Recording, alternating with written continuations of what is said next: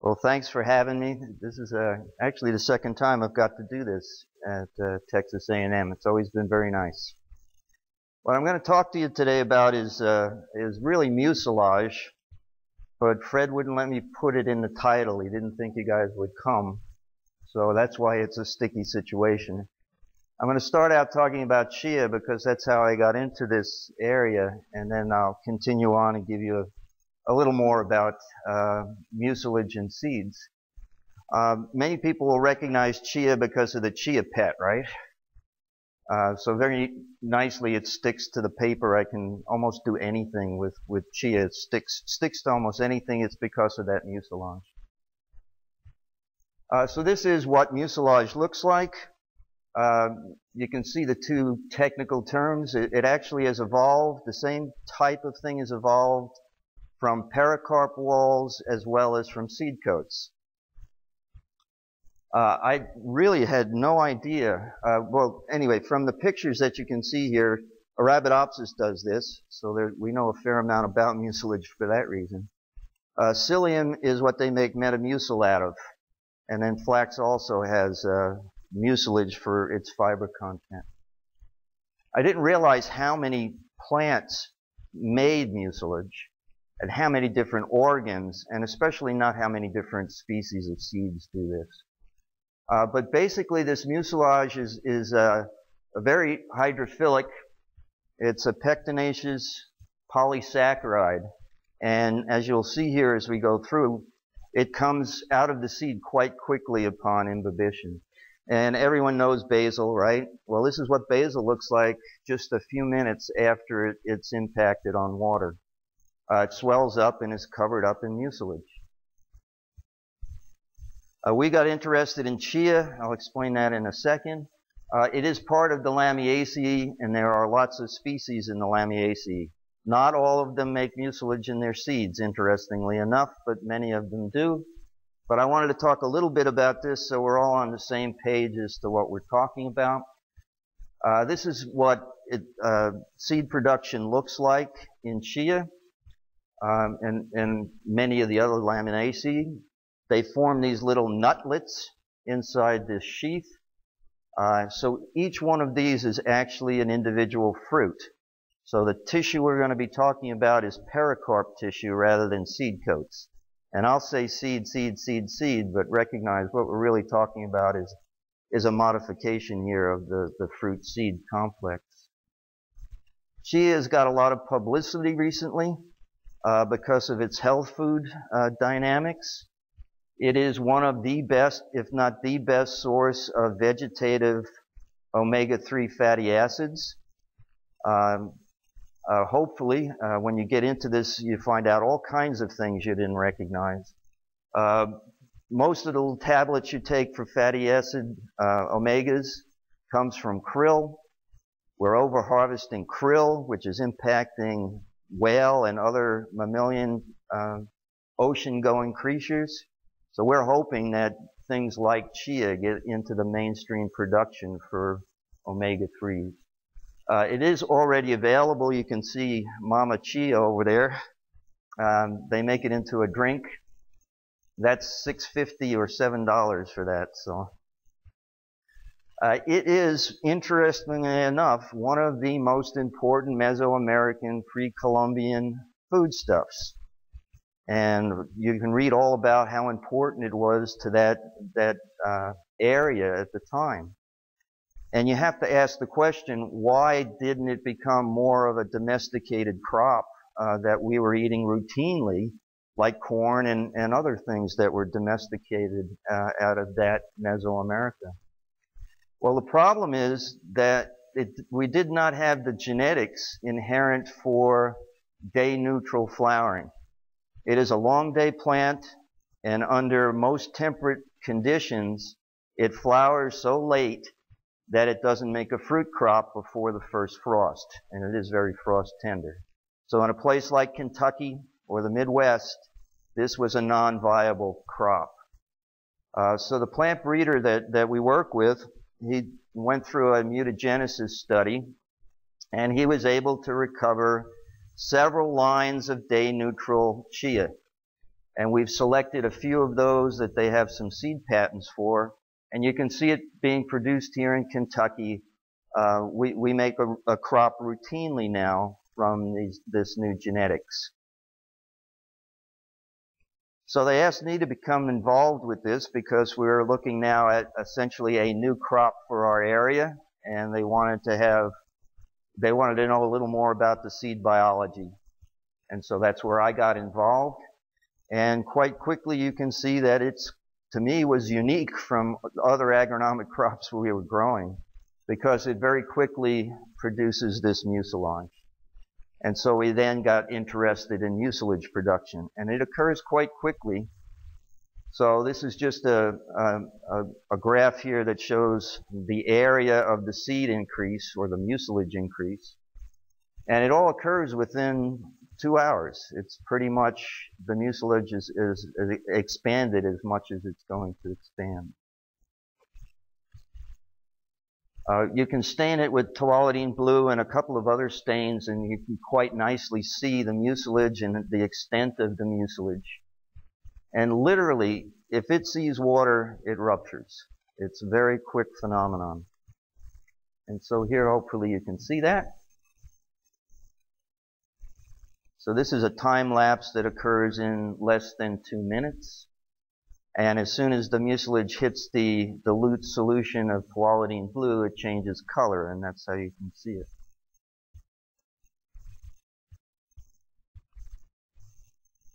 So the real question was, seems to me that this plant is investing quite a bit in mucilage production.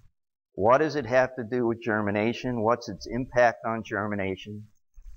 And so we started to study Chia from that dimension. We're not the only ones that study this. Like I said, there are lots of plant species that make this. But it's kind of interesting when you get down here and ask the question, what do people think it does? Well, there's some water retention that obviously occurs from this. There's something going on here that changes the water dynamics. I'm kind of interested in this protection of biotic and abiotic stress. There's really good evidence out of Israel that the mucilage sticks these desert species. A lot of these species occur in arid areas. Again, so you get that water connection, but also they think that the mucilage kind of glues the seed in place. And so when you get these torrential rains, the monsoons come through, you don't wash every seed out into the sea. Roots routinely make mucilage, and so there's an obvious connection there as to what the radicle might use mucilage for as it penetrates soil. It sticks to animals, and so it can be a dispersal mechanism. It may increase or decrease oxygen diffusion. So you might be impacting the atmosphere around the seed. And then an interesting one on DNA repair, and that really is an interesting paper, that the mucilage actually is helping in those repair mechanisms that seeds have to routinely go through in order to germinate at a high level. So we embarked on this then, and we looked at some of those aspects, so let me share that with you now. One of the things that you can do is you can wash the mucilage off. So what people do in these studies is they either physically rub it off, or you can use an acid solution, and in a very short period of time, the mucilage comes out. The seed really hasn't imbibed that much. And so you can take it off, and the seed now is still more or less dry. So the first thing we did is compared the acid just to rubbing it off, and there was really no difference. So this is much easier. You get more seed clean this way from the mucilage, so that's the way we've handled our seeds. So these are the studies that I'll share with you today. The first one will deal with hydration, dehydration. Then we'll look at germination under optimal conditions versus germination under simulated water stress. We'll look at also wetting and drying cycles and see how that might impact germination. and then take a real quick stab at what might be going on as relationship to biotic stress. So let's start out here first with the dehydration. I showed you the hydration curve, and you can see that it hydrates quite a bit. But if you would compare the level of fresh weight between seeds that have no mucilage versus seeds that have mucilage, you can see it's quite different, right? And then as you just allow them to air dry over time, on this scale you can hardly see the dehydration occur without, you can hardly see the dehydration occur in the seeds without mucilage. But you get this nice gradual decline. So you can imagine in an arid environment with intermittent water that you might stay more hydrated between rain events, for instance, or drying cycles by drying more slowly. So this could be one thing that mucilage is doing for you. We wanted to compare then mucilage containing seeds with non-mucilage containing seeds under optimal conditions for germination. So in this experiment here, all we're looking at is time after imbibition, 26, 48 hours, with and without mucilage, and I'm going to measure germination and radical length. And so, quite obviously, and you'll see this a number of other times through the slides we go through, the seeds germinate more quickly if they contain mucilage. The other thing is, because they start germination more quickly, the radical is longer at the same given time. The other thing you want to note here is that ultimate germination is not impacted by whether mucilage is there or not.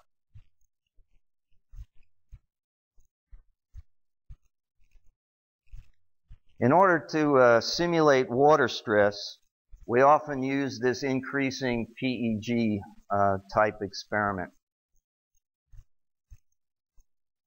So on water, this is what we just saw just previously, right? They germinate a little more quickly, but ultimately you end up with the same germination percentage. So seeds germinate faster when they contain mucilage versus when they do not. As we increase the PEG to negative 2.5 to negative 5.0, what you can see is it does not have a big impact on whether the seeds have or do not have mucilage, but germination, early germination, is reduced. But we don't see a difference between whether you have mucilage or whether you don't. It isn't until we get into a more severe restriction of water that you can see a slight improvement in the presence of mucilage. And it really is not that big a difference. It's repeatable, but it's not a big difference. I don't think it's a big enough difference to invest so much resources into producing mucilage. So we question whether this is really what's going on or not. Another interesting phenomenon here was that if you looked at the morphology of the mucilage, or at least the presence of the mucilage, at 0.25 megapascals, you can see the seeds germinate, they produce mucilage. But if you increase to 0.5 or even greater, the mucilage does not get produced, and germination is delayed. So this is kind of an interesting thing, because if you're thinking about whether the mucilage can be a moisture-retaining type of a tissue, then it cannot have a more negative water potential than the seed does. Otherwise, it would never give any water to the developing seed for radical emergence. So what this seems to indicate is that at a water potential where the mucilage is not absorbing water, the embryo still is, and it absorbs enough water to complete radical emergence. So you can imagine in a more hydrated situation, as the soil environment starts to dehydrate, you could actually be moving water from the hydrated mucilage to the seed. The reason this is kind of interesting is back in the 80s, when hydrogels came out, there was a fair amount of research suggesting that maybe we can just put hydrogel around seeds, and then if you get into a dry situation in the field, the hydrogel would provide moisture for the seed to germinate. Well, it was just the opposite, because the hydrogel had a more negative water potential, and so it was actually taking water out of the seed to stay hydrated. It doesn't look like the mucilage is doing that. So that's why, to me, that's an interesting result. So the question was then, what happens not in a simulated drought stress, but something that was more real world? Obviously, this is not Chia in the environment, but we often do this kind of a stair-step experiment when we want to do this. Right now, my class, I'm teaching plant propagation, so we're doing the same thing to illustrate the impact of water on germination for the students. It's a very simple system. We have a reservoir here. That's the PVC pipe for the reservoir. We have a capillary mat that goes into the reservoir. And then you just use styrofoam or wood. You can use almost anything you want to create the stair-step effect. So this is higher from the perched water table. So the higher you are from the perched water table, the drier the mat is, the less water goes into the container. And so the seeds and seedlings here will be at a drier moisture content, and these will be actually quite wet. It's a very simple thing. It's great for our students. So when you do that, you get a range from 95% of saturated substrate to 60% of saturated substrate. And when you look at the germination, at the very moist conditions, this can be stressful for germination as well. And you can see that the mucilage producing seeds are behaving at a higher level than the seedlings that emerge on the without mucilage. Even after 7 days, it's not as profound a difference, but you still see it. Then at the dry conditions, we get something that's even more illustrative of what the mucilage might be doing. So you get twice as much emergence at the dry conditions with seeds that had mucilage than did not. And even after 7 days, this is still persisting. So it does look like the mucilage is probably imparting some kind of an advantage to the seeds as they germinate in this is a soilless environment, but at least a substrate environment.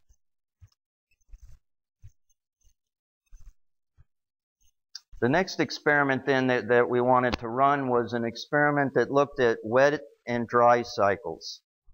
So again, in an arid environment at least, you might imagine that seeds might be exposed to a brief rain shower, and they would hydrate, dehydrate, and this might go on for a number of cycles.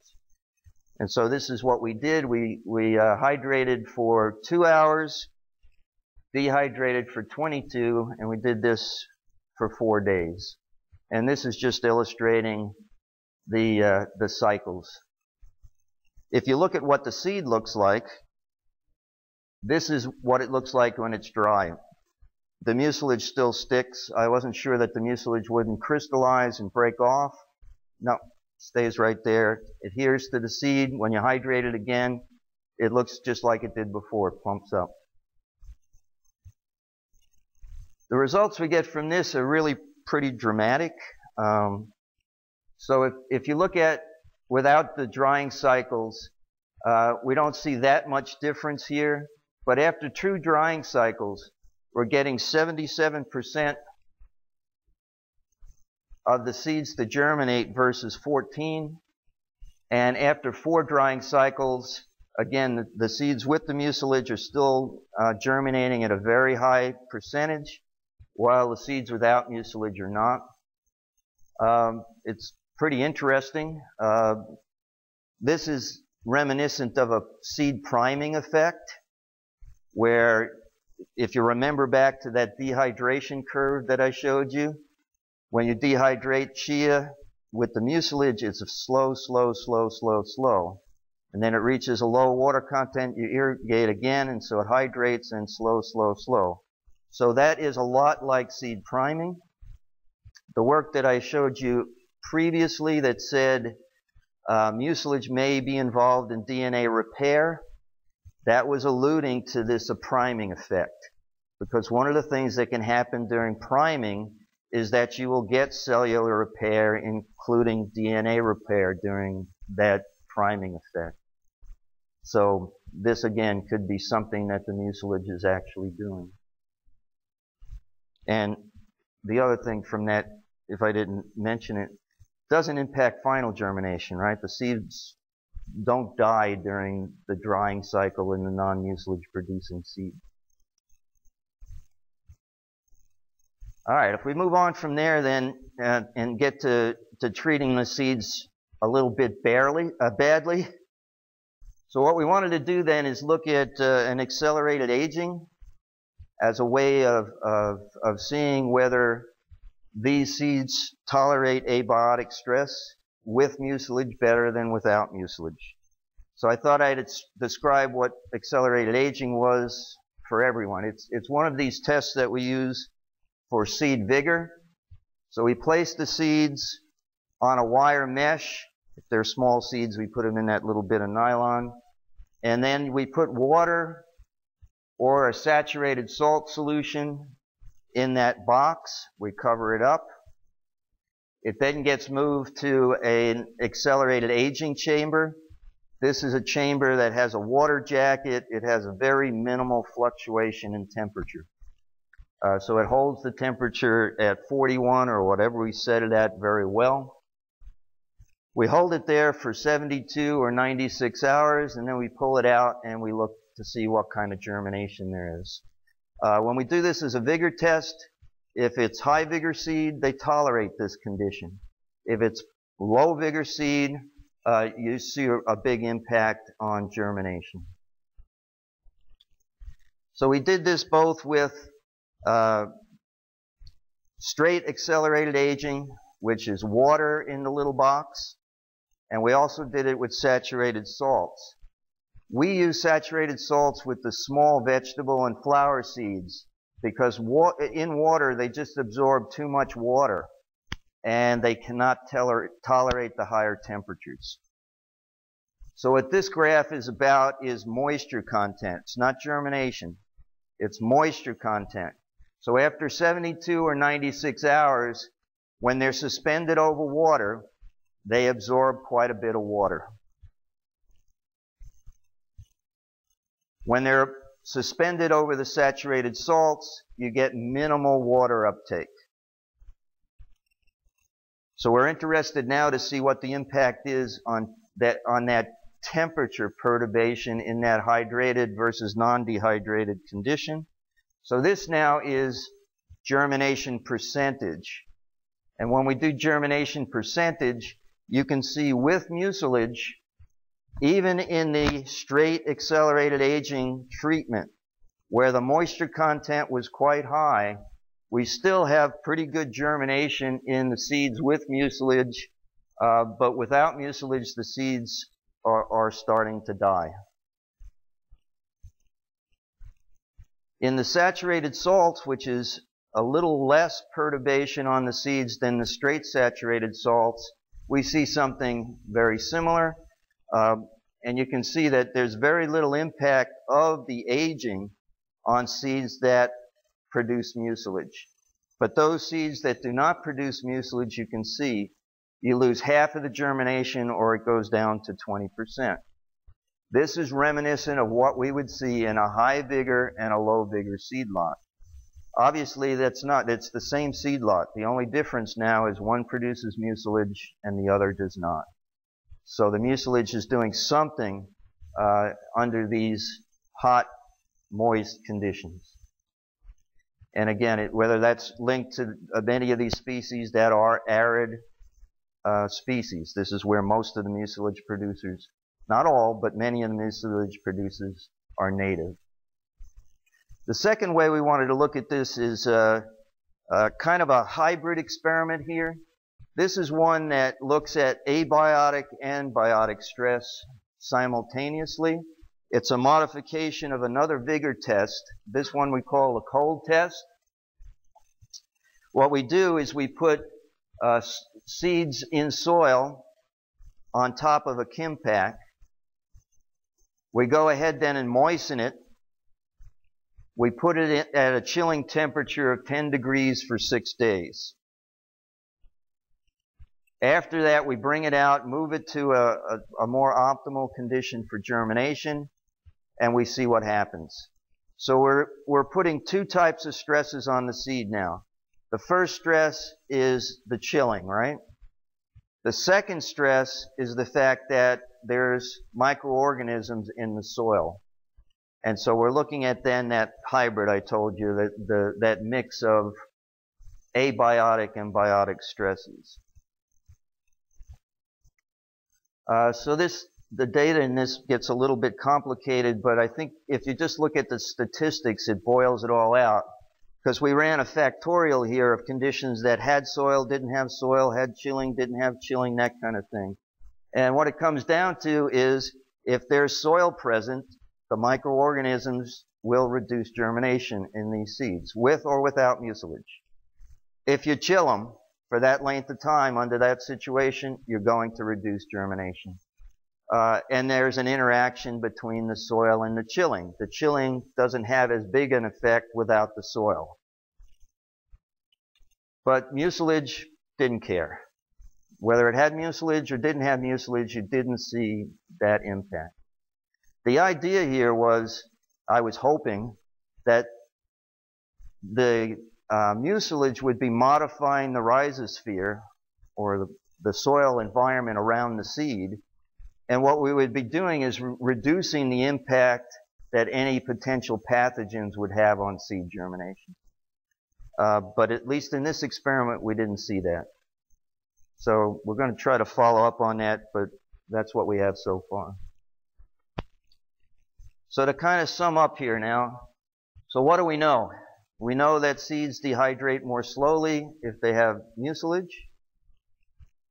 They germinate more quickly.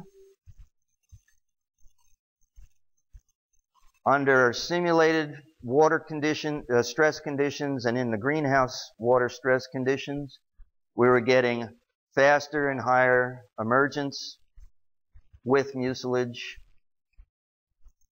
We get a priming effect, for lack of a better way of describing that, when we go through wetting and drying cycles. It appears that seeds with mucilage tolerate heat stress a little better with mucilage, but not so with cold stress or chilling stress. And the mucilage, at least in that one experiment, does not seem to indicate that the mucilage imparts much advantage towards a biotic stress.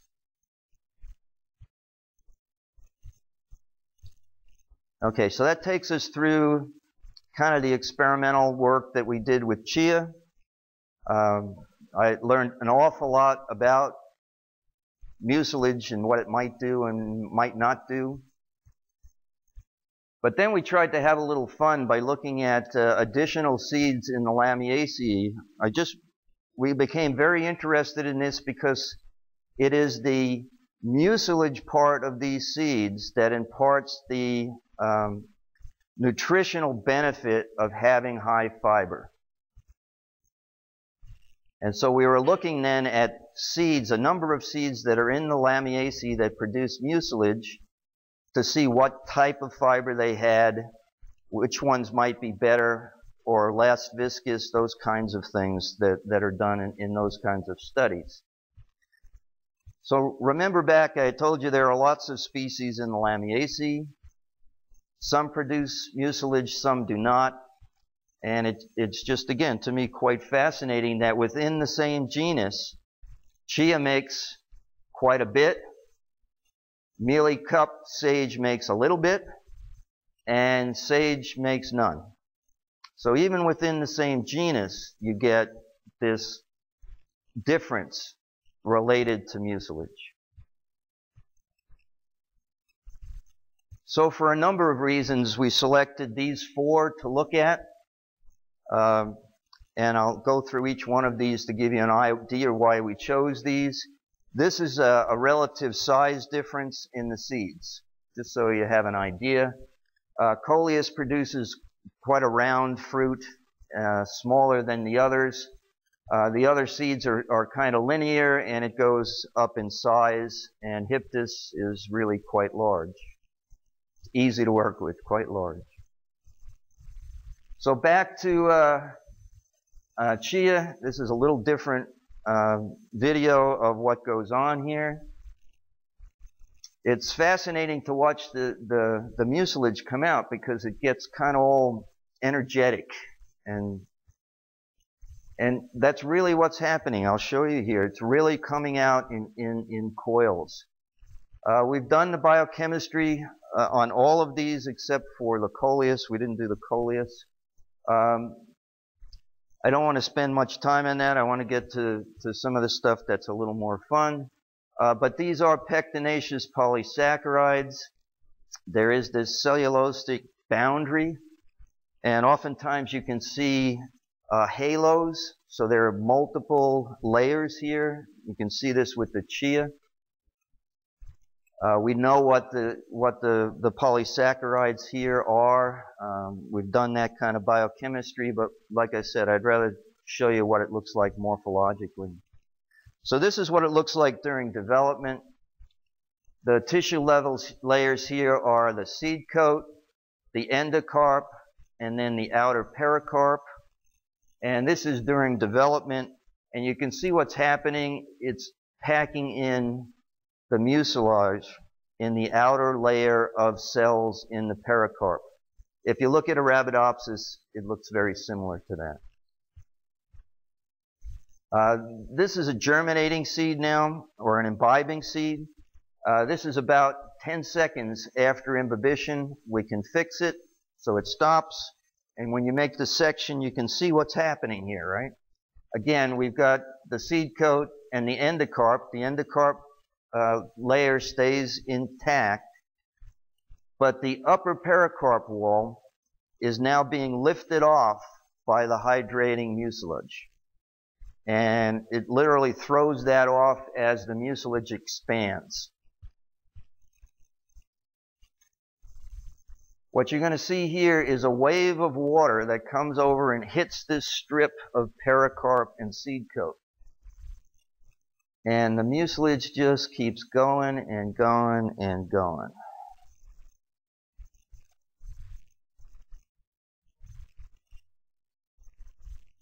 I don't know if we'll see this again, or I mentioned it, but you often see this kind of thing, these that adhere. Those are cells that didn't make mucilage. Not every cell makes mucilage for whatever reason. And if you don't make mucilage, you don't blow your lid. And so they stay attached to the pericarp. This is the outer surface. And I just find this to be tremendous. You can see all of the coils. And on a per volume basis, it is a tremendous amount of material. It just keeps going and going and going. And this is a single layer of tissue in the pericarp. So these are you'll see why I say it in a second, but these are just these coils or strands. They're quite narrow in diameter, but they're produced in copious amounts. And again, here you can see those cells that didn't produce, that stay attached. Oh, here's probably a better view of that. So here, this is a cell that never made mucilage, so it remains more or less intact while everything else goes.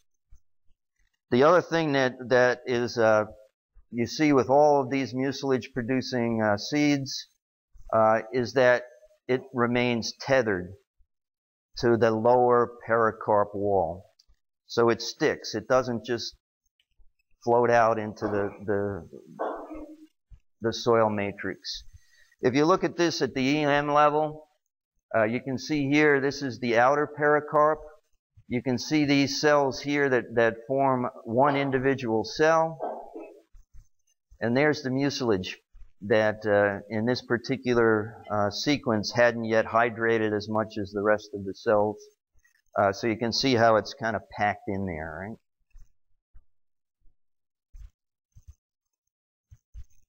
This is a few minutes after the mucilage has been produced. Again, an EM, and all it's really depicting here is that it is truly tethered to that lower pericarp wall. So here's the lower pericarp wall, and here you can see the mucilage as it remains tethered. All right, so that's what I had worked on. This is what I knew for Chia. It was kind of interesting. But when I was down in Central America, the students and I discovered Chan. And Chan looks a whole lot like Chia, doesn't it? Well, it turns out that it is in the Lamiaceae, it's Hyptis, and it is one of these drinks as well that people consume on a regular basis in Central America. It's also in India and Africa. It is a high fiber producer, just the way Chia is. And on a volume basis, it produces more because it's a larger fruit. But on a quality basis, it's not quite the same quality from a human nutrition standpoint as Chia is. But it is, again, consumed as a health food drink. So someday you may see Hyptis replacing Chia. Well, what we found out pretty quickly is mucilage looks different depending on what plant we're looking at. So there it is in Chan or Hyptis. It tends to be larger and looks like morphologically it's made a little differently.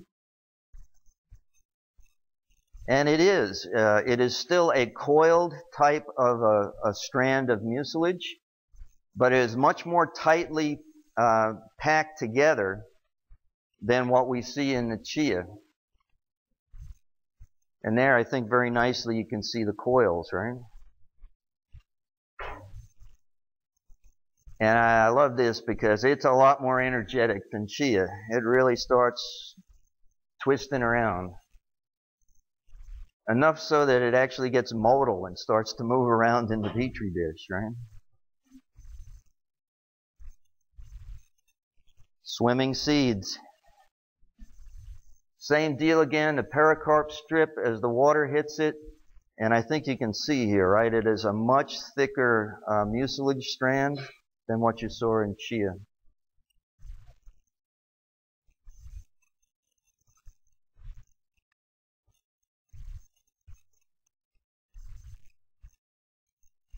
So it turns out, as I started to look around for these drinks in the Lamiaceae, that what you see, especially in Asia, is that basil is one of the preferred drinks.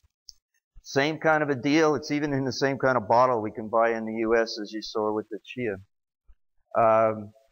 It is, again, a good source of fiber. Not as good as Chia. Still, Chia seems to be better than either basil or Chan. But obviously a mucilage producer, right? And right there, just with the toiletine blue stain, you can tell this one's going to be different. It's my favorite. So I'm biased, but it's my favorite. So this one's a little misleading, right? Because it's actually covering the seed. Well, it is in the other ones too. We just don't optically see it. This one is made of material that makes it more optically obvious that it's three-dimensional and covering the seed. But this is why it's my favorite. When I saw this under the microscope, I had to go out and find somebody and say, come and look and see at this mucilage. It's very entertaining. So this is what this one looks like. it puts out these needle-like strands, and inside you get this row of vesicles that just keep migrating out. And you'll see, did you see the one shoot out? So, like I said, very entertaining. And when it gets to the end, they'll actually come out. We don't know what these are yet, but they will escape from the little mucilage package, per se. But we don't get the same coiling and curving. We get these long strands with these vesicles in it. And I do believe they are vesicles because they look like they are membrane bound. They don't look like air bubbles, and especially when they emerge from the end, they don't like just disappear. So it's not just air inside, or maybe it is, but I'm told with the new confocal microscope we're getting that I'll be able to see these better and maybe have a better idea what we're looking at. This is the EM picture of it. So these are lots of little strands. And if you look right in here, I think you can see the little vesicles. If I blow it up, it becomes even more obvious how many of these vesicles are in these strands. So I like those. I didn't hear any oohs and ahs or nothing. And here it comes. Not yet, you got to see the vesicles. Now you can ooh and ah. And what's interesting to me is it doesn't look like they're just being pushed along in the mucilage. It looks like they're traveling inside a lumen that's in the center of these. So it kind of blows me away, because now we've looked at 3 random members of the Lamiaceae, and they're all different, right? So what chances are that Coleus will be different? Well, it's going to be different. We don't eat Coleus, but interestingly, there are a number of members of the Lamiaceae that have psychoactive properties. So the students aren't supposed to hear that. So again, now you can see, obviously the mucilage is going to look different. The fruit itself is a little different in shape. And here's one that's fully hydrated. And to kind of cut to the chase, the reason these look different is because the upper pericarp wall doesn't get launched away from the seed. It stays tethered. So there you can see it's like little hats tethered to the ends of the mucilage. And if you get really close up, you can see it, and it is, again, much different, because you get this kind of compact group of mucilage and a strand. And then the upper pericarp wall. This one you can nicely see the isodiametric shape of the cell in the outer pericarp wall. So when I first did this, I wasn't sure we were going to see any mucilage.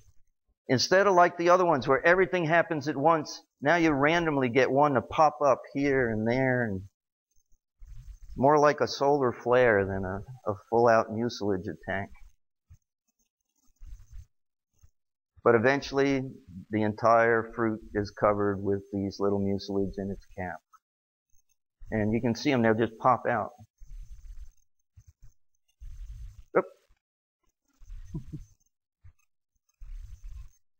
So I hope that you've seen mucilages can be fun, and hopefully next time I can put mucilage in the title, because we need to respect the mucilage, right?